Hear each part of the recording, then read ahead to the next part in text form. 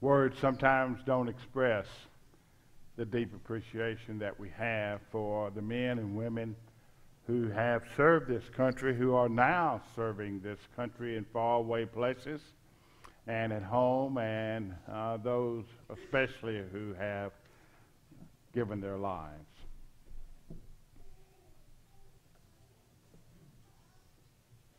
The price has been paid.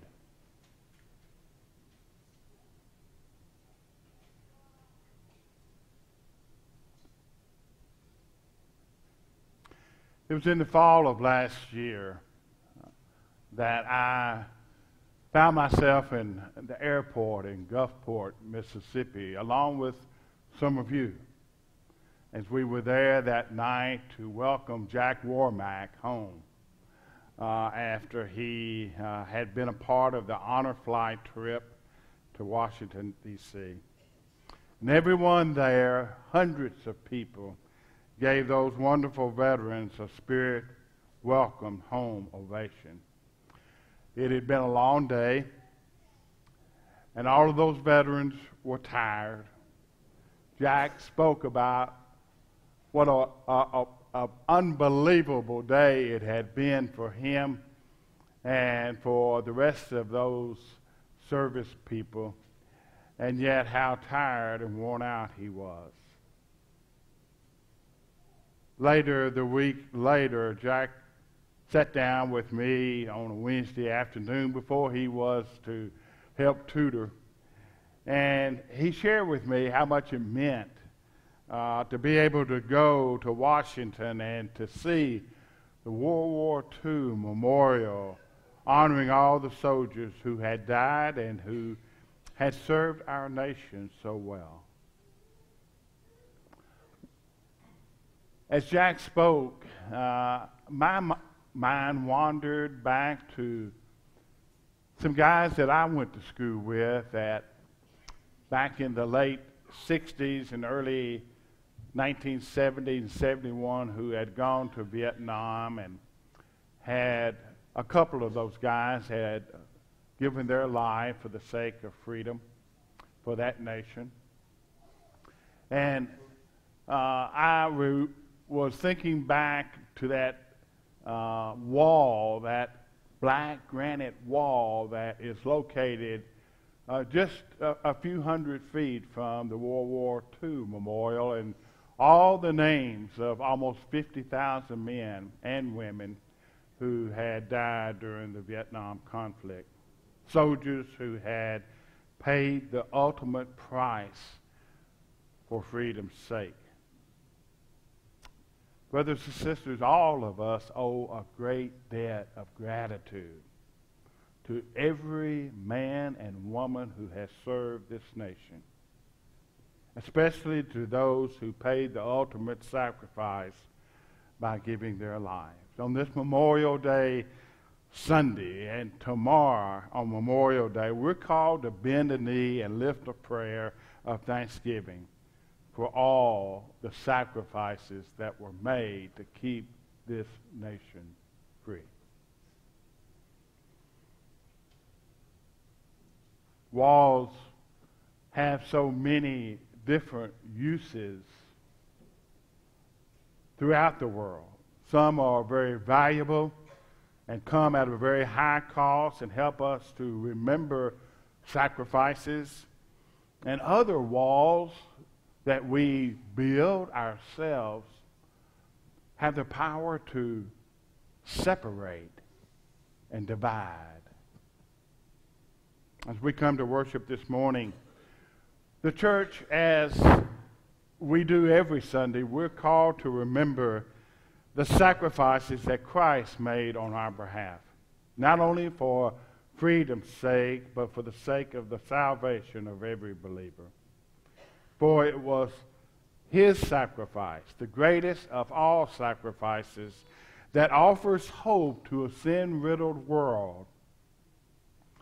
I must confess that there are times that I feel that this nation has lost appreciation for the freedom that we speak about, the freedom that we sometimes sing about.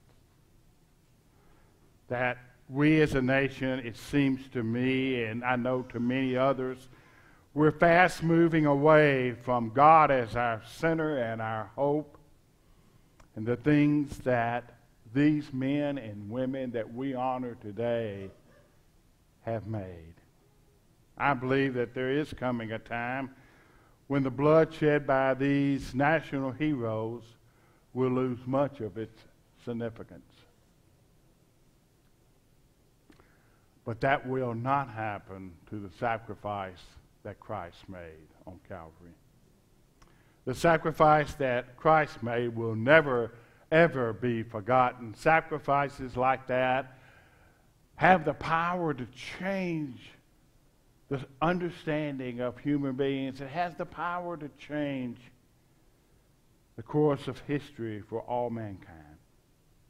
In our text this morning, St. Paul, as he writes to the church at Ephesus and to the church at Rome, he reminds us of that sacrifice that Jesus made and what that sacrifice has brought to us. So I want to share first from Paul's letter to the church at Ephesus, Ephesians chapter 2, beginning in verse 14. Actually, we want to go back one verse to 13. Paul is writing what it means to be united by the Holy Spirit in our worship and our service to Jesus Christ. And he writes, "But now in Jesus Christ you who were once far off, far away." That's you and me, brothers and sisters. That's Gentiles. That's 99% of the world, or maybe even more than that. Those who were once far away have now been brought near through the blood of Christ, for he himself is our peace, who has made the two one, and has destroyed the barrier, the dividing wall of hostility, by abolishing in his flesh the law and its commandments and regulations. His purpose was to create in himself one new man out of the two, thus making peace, and in this one body to reconcile both the Jew and the Gentile to God through the cross, by which he put to death their hostility. And he came and he preached peace to you who were far away, and peace to those who were near. For through him we both have access to the Father by the one Spirit. And then from Romans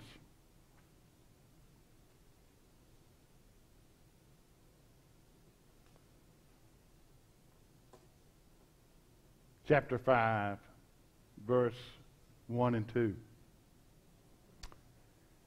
Therefore, since we've been justified through faith, that means forgiven, that our sins have been forgiven, we have peace with God through our Lord Jesus Christ, through whom we have gained access by faith into this grace in which we now stand, and we rejoice in the hope of the glory of God. We have peace with God. You know, through the course of history, people have fought for peace. From the beginning of time. And I believe that tells us that one of the greatest needs that we as human beings have is to be at peace. First, peace with God, and then peace with ourselves.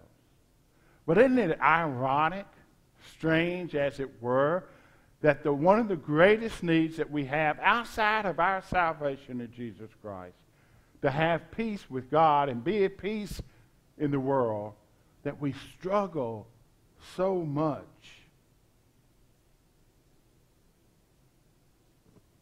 we seek, and yet oftentimes we do not find.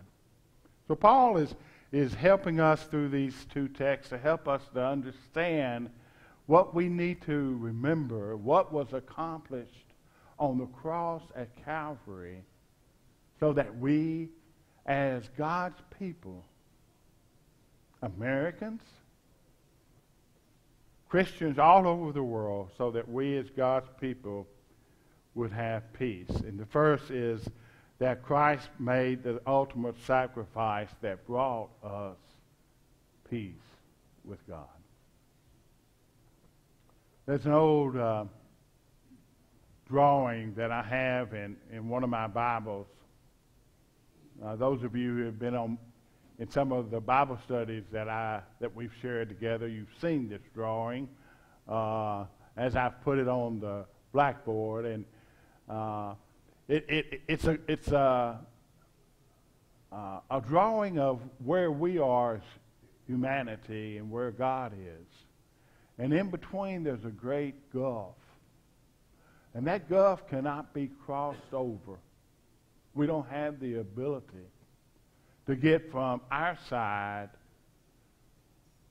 to God's side. And that gulf appeared and took form because of our sinfulness. The Bible says that at the Garden of Eden, when sin first entered into the lives of human beings, that this gulf was created because Adam and Eve desired not to be at peace with God. They wanted to make all their decisions. They thought that they knew what was better for them than God did. And so God, because he created human beings free, he allowed Adam and Eve to make those bad choices. And those choices have affected humanity ever since. And when Adam and Eve were moved out of the garden, and God placed the cherubim with the flaming swords that went back and forth, humanity could not enter into that garden by themselves again. It was that gulf that was created that separated us from God. And even though we still longed for peace, even though we still thought that we could live a life that would be pleasing to God, and somehow the two would be brought back together, it never happened. Because you see, our sinfulness just got worse and worse and worse. It created a problem that no human being could solve by ourselves. But God knew all that was going to take place.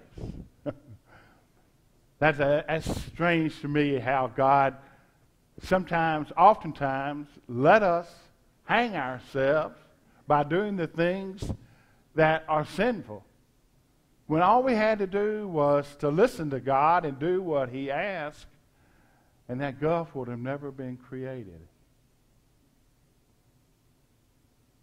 So how are we to have peace?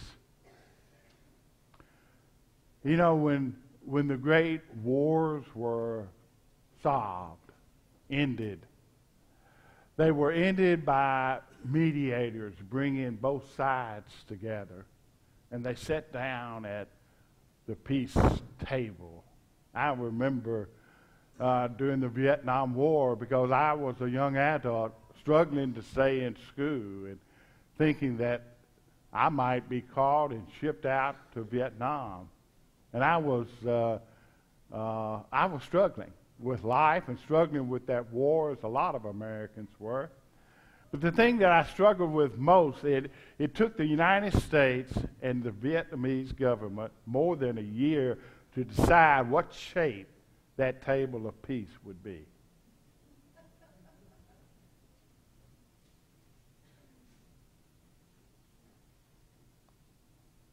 And finally, they began to put these pieces of the puzzle of peace together, and a mediator was used to solve that armed conflict. It was the same during the Korea.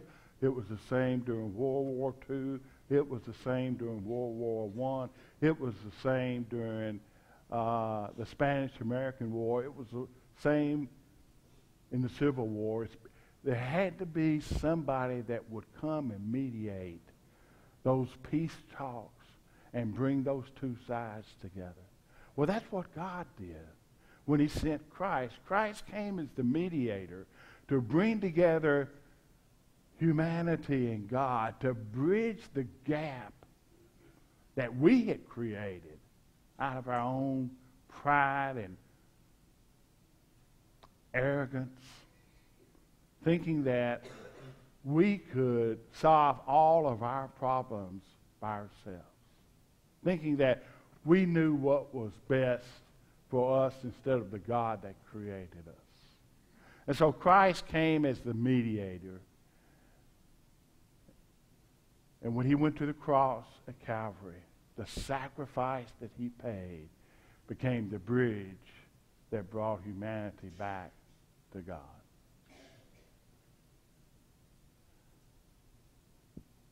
When we think about the millions of men and women who have given their lives since the founding of this nation to keep it free, and not only America, but other nations around the world, to share freedom and democracy. Because you see, brothers and sisters, whether we want to admit it or not, our deepest need is a need to be at peace. Because peace is so violent. It always harms those who didn't want to be at war with any nation or anyone, much less their neighbors. Who didn't want to be at war with God, and yet they were dragged in to that conflict because of the wrong choices that we as human beings made. And so God has always provided a mediator. And today, as we celebrate Memorial Day, we remember sacrifices.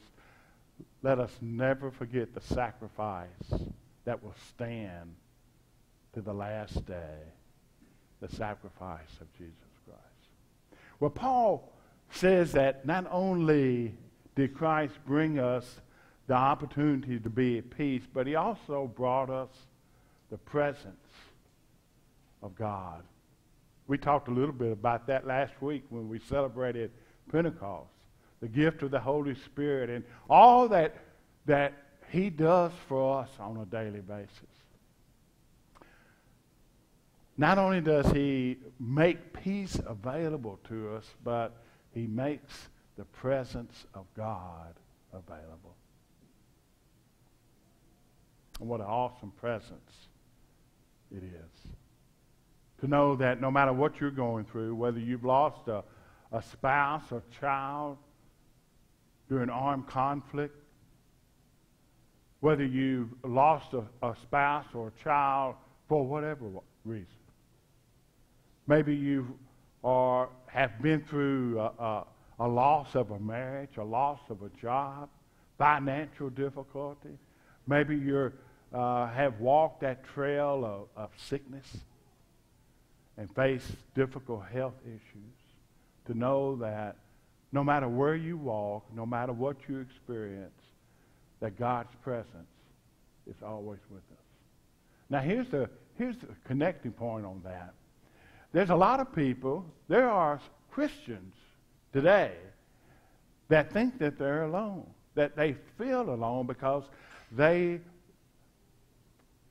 and we at times as well do not take the time to nurture that relationship, to learn how to trust God's promises even when we don't feel his presence. Because you see, the Christian faith is not based on feeling. The Christian faith is based on faith, believing what God's word says. And when Jesus says, I'll never leave you alone,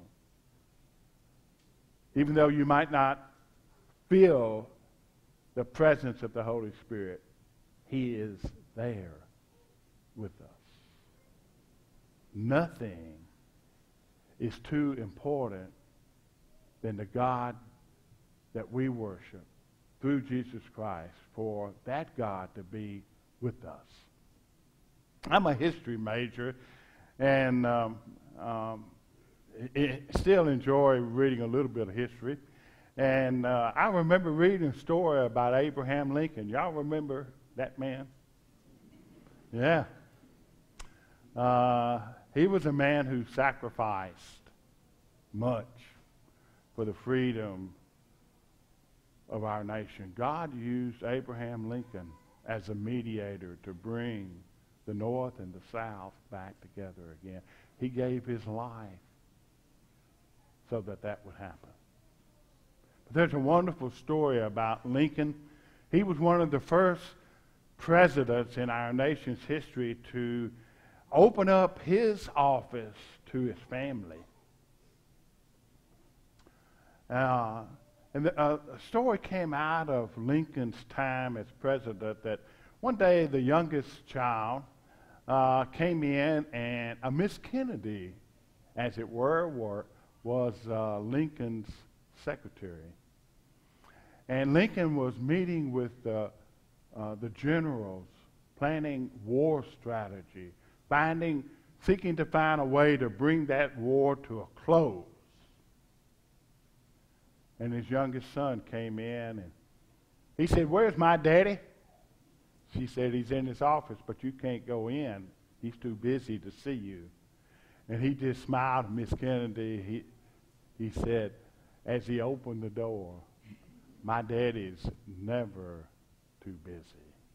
And she watched him walk up past that long table to where his dad was sitting, and to crawl up in his dad's lap. And then he bent over and looked at Miss Kennedy and went,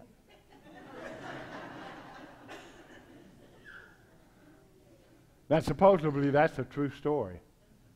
And I share that with you because God's never too busy for us to come. That's what he wants us to do. He wants us to live within his peace, and he wants us to know without a doubt that the sacrifice that Christ made on Calvary, that we can come to him any time. In the letter we call the book of Hebrews, the writer of that says that we can boldly come into the throne room of God and climb right up in his lap, sin and all, that he loves us that much. And he's willing to put us in his lap no matter who we are or what we bring with us, because he loves us. Brothers and sisters, to remember and to pay tribute to the men and women who have paid the ultimate sacrifice in this nation so that you and I can be here, it's an awesome thing. Don't take that freedom for granted. Don't take your freedom to worship for granted. Because I want to tell you, there are forces in this world that are at work to take that freedom away from us. Be thankful for the sacrifice that Christ made for you and for me.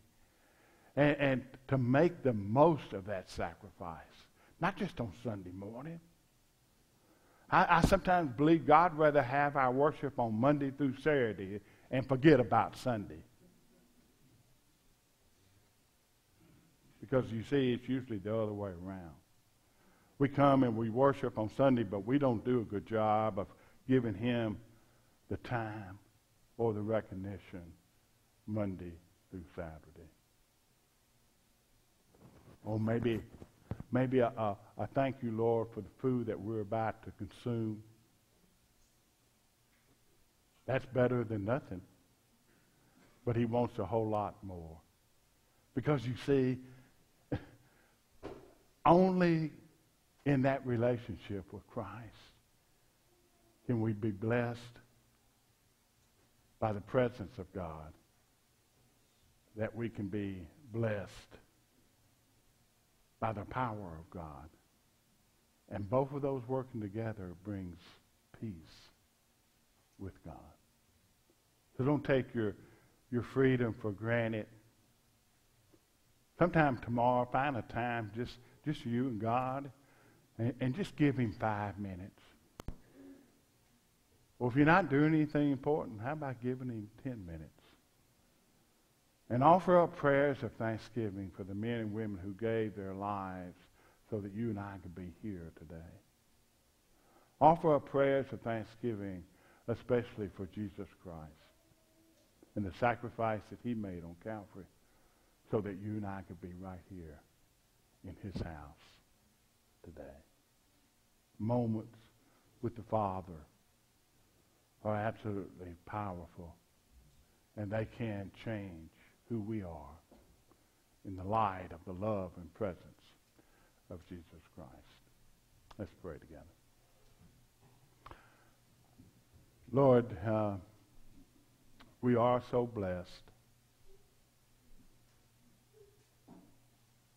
And yet we find ourselves as a nation, even as your church, under threat of those who would seek to worm their way into our nation and into our lives, who in one form or another are seeking to take away the freedom that's been given to us. Lord, forgive us for abusing that freedom. Show us how to use it to bring glory and honor to you, Lord Jesus. We ask these things in your name. Amen.